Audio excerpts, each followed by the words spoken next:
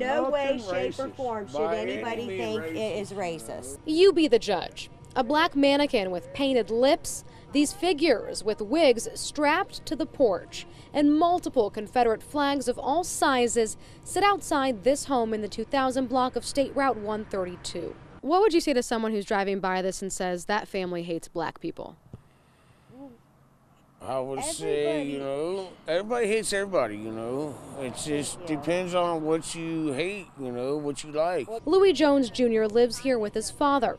He and his friend Tammy spoke to us about the display, saying it's been up for years. They went up, a few of them at one time, and then a couple more were added, but the flags have always flown. That's for our country. It ain't got nothing to do with race. We ain't racial. Jones tells me he's proud to fly the Confederate flag. The rebel flag, it's the not. Confederate flag. Yeah, it's not race. It's just for the war that we won, Which war? The Civil War. And we is in the South or the North? We is in the North. So that flag would be the wrong flag to fly. In some people's eyes. Jim Wenker has lived in Claremont County for most of his life. He says Lindale is fairly quiet, but some things are unacceptable. If he's doing something in poor taste with something black as an effigy or whatever, that's not appropriate. So back to the display. This is nothing but antique art. As for those black figures, all the baseball players on there are actual, from the first blacks that played the baseball game. They were asking specifically also what the black mannequin is supposed to represent. Oh, not like the mom of the baseball players, basically.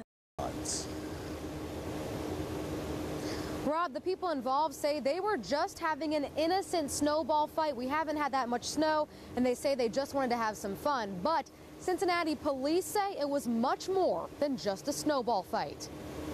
911, what is the address of your emergency? 4 or 5 black males that threw a snowball in my daughter's side of her window, hit her in the face, and they're screaming all kinds of cuss words. I'd like to make a complaint. There's 3, 4 black gentlemen, and on the corner of West Liberty and First Avenue, smashing cars with snowballs. Multiple calls into the dispatch center, one coming from a city snowplow driver whose truck was being hit. Rocks and chunks of ice. Those calls led to this cell phone video where 25-year-old Tyshawn Mayers and his 16-year-old cousin were arrested. Police officer harassing us for snowballs.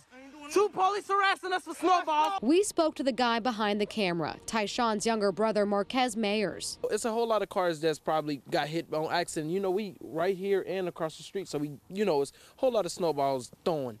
So the snowplow probably did get hit. Police sent us this statement. It reads in part, "We are actively investigating. It's more than just a snowball fight. Anytime a city employee feels threatened, we take that seriously." For one, it's snowballs. It's just like, now if we was throwing rocks and throwing bricks and stuff at each other, now that'd be a different. Or if we was out here shooting or doing something different, then that would have been a different situation. I would feel threatened too. He wishes he hit record before the arrests so people could see everything, but he says it all happened so fast. And we thought that the police was going to come and be like, you know what, you guys just watch the snowballs, try to have it on the side or something like that, you know what I'm saying? But nobody said that. They just took it somewhere else and just started grabbing. Tyshawn's wife, Brittany, watched as her husband was arrested. She says the whole thing has divided their community and pinned neighbors against them. I apologize if your car got hit by a snowball, but when you sit back and think about it, was it worth all that, though? According to this court document, Mayers began being belligerent during the investigation. He's charged with disorderly conduct, obstruction of justice, failure to disclose personal information, and resisting arrest. Like, I even asked them, I'm like, what are we getting in trouble for? Or what's going on? They didn't even want to explain. They told us that they believe the lady before they believe us. Tyshawn did post bond. He was there when we did that interview with his brother and his wife, but did not talk to us because his lawyer advised him not to. He's due back in court in February. Rob, Tricia, the good news is that homicides are down in the city of Cincinnati when comparing 2018 to 2017. But if we're breaking those numbers down even further, there were 59 murders last year. And of those 59 murders, 24 are unsolved.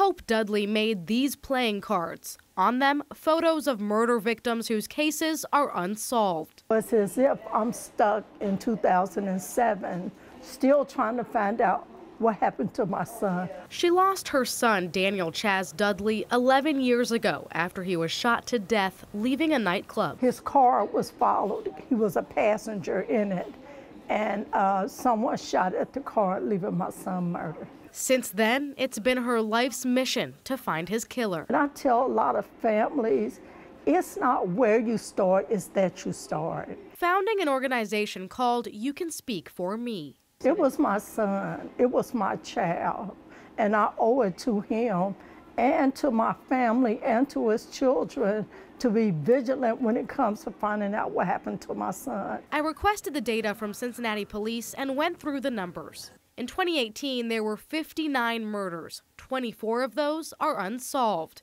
In 2017, there were 71 murders. 24 of those cases are also unsolved. The homicide department is making a very strong effort to solve your case. Look out in the community and ask them for support and help.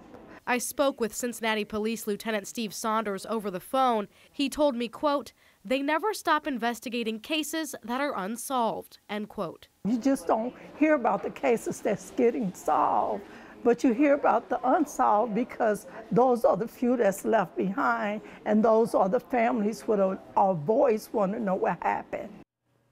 Now, the killings were scattered across Cincinnati last year, but the most happened in Over the Rhine. There were 6 murders there. For a full breakdown of this story with all the victims' names, download the FOX19 Now app and look for this story. Maytal Levi, FOX19 Now. Maytal, it was a very emotional news conference, one of the most emotional news conferences I've ever been to. Colerain Township Police Chief Mark Denny tearing up, talking about the legacy that Officer Dale Woods leaves behind. Dozens of officers were down here paying their respects, saying goodbye to him. We learned a lot about Officer Woods tonight. Here's a look at his photo. He's a father, a husband. He loved to play golf. He was also an organ donor. Chief Denny could not give us specifics about that organ donation, but he did tell us that someone did receive an organ from Officer Woods. Chief Mark Denny also describes him as a cop's cop, says he was born to work in law enforcement and belonged to the Colerain community. Denny says something like this changes the police department forever. I asked him how they move forward, and he says they're unsure. They're going to have to wait and see how their law enforcement department moves forward from this, because they haven't had a death in the Colerain Township Police Department since the 1900s, and essentially none of the law enforcement officers who are there now were there when that happened. So Chief Denny, again, just unsure how they move forward from this tragic loss. This is the hardest thing I've done in 26 years as a police officer, and I pray to God this is the last time we do it.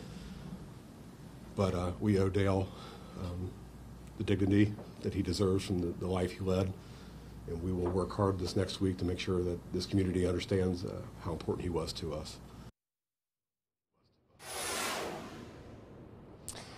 Now, you can really just feel the emotion here at the hospital, just a feeling of gloom and sadness after what's happened here. And the family has asked for privacy, so we'll, of course, give them that privacy and be ready to talk to them whenever they are ready. For now, back to you.